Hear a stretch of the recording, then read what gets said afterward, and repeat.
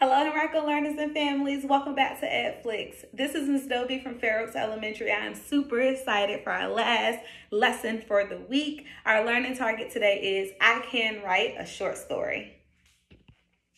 So the first thing that you'll need today in order to get started is to log on to Clever, where you will access BrainPop Jr. And then you're going to watch a video that is titled Short Story.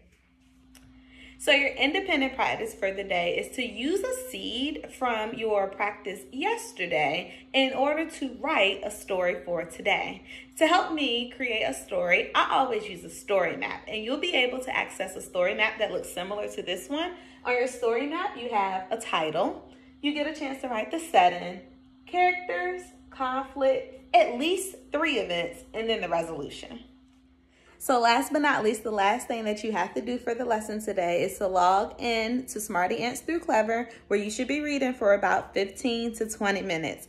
You guys, I have enjoyed learning and growing with you this week. I hope that you are filling up your journal with lots and lots of writing seeds and creating stories and using your descriptive words. Once again, this is Miss Dobie from Fair Oaks Elementary. I hope that you guys keep learning and most importantly, stay safe. Can't wait to learn and grow with you some more. Bye.